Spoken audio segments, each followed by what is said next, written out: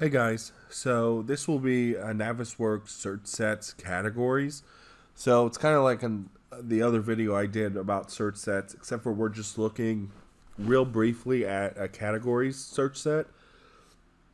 And what's neat is we have every category that you would find, almost every category that you would find in Revit, created as a search set, and we'll kind of take a look at that and how to import that and also how to export that out as well so that you could use it on other projects, things like that. And the example I don't too much go into in this video, but the example I had was that somebody was clashing some architectural stuff and they were picking up a bunch of non-clashes like walls, stuff like that, just duct going through walls, things like that aren't necessarily a clash, at least for what we were doing. So using search sets, we can selectively choose, those architectural elements that we want to clash against.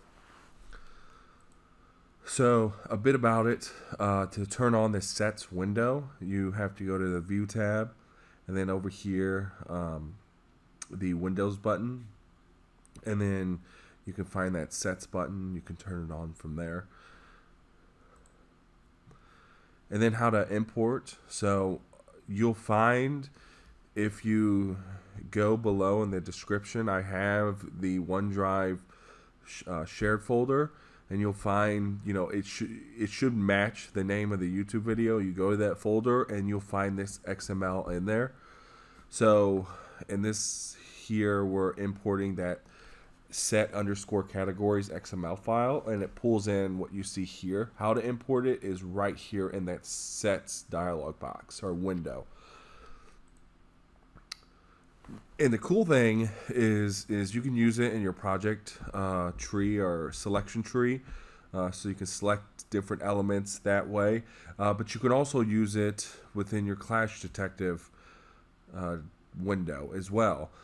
So you can go down to, so if you create a test, you can go down to selection A and then click on this drop down, and by default it's standard, but then you have compact properties, and as soon as you add a search set or a manual selected set, then you'll have this option to choose that. And it kind of looks like this afterwards. So we switch to sets, we have categories, and then all the different categories that we can now choose from that we can use to clash against overall buildings and whatnot. So I'm going to close PowerPoint, and we'll kind of take a look at it.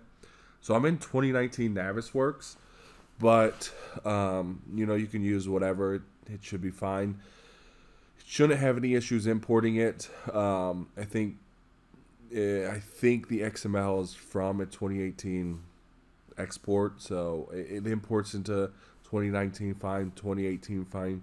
Might have issues with 2017. I'm not sure. I haven't tested that. The way that I've created this model is I simply opened up Navisworks and appended the sample Revit models. I didn't go in there and create those NWCs. You can see here it says RVT file, but it should have created those NWCs in here, so you can see that they're created now. And you'll have all those, so you can append those and take a look at this as well. So here we'll go up to import, and we get a couple options. We can import PDS display sets. I haven't messed with those much. And we can export out search sets. So here we're going to import search sets. We're going to grab that one for categories. We're going to open it. We're going to now see this folder here, and then we can drop this folder and then select a variety of different categories. So one of the things is walls, so we can select walls. You can see that they highlight over here, and they also highlight over here in the selection tree. If we go up to let's grab air terminals all the way down to furniture, and you can kind of see it highlights. It picked up curtain panels, and conduits, and doors, and so on, pretty much.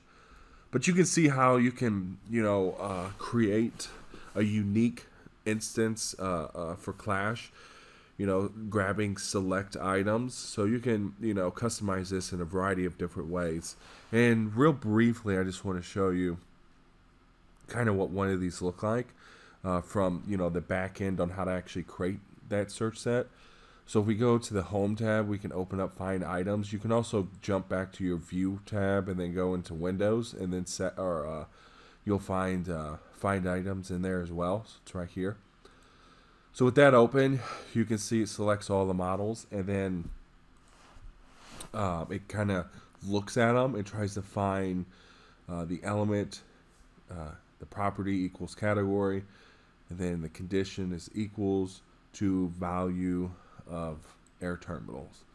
And that's how it's filtering it down to grab those specific elements. So it's pretty straightforward, and that's kind of how they all are set up. And if you want to set these up yourself,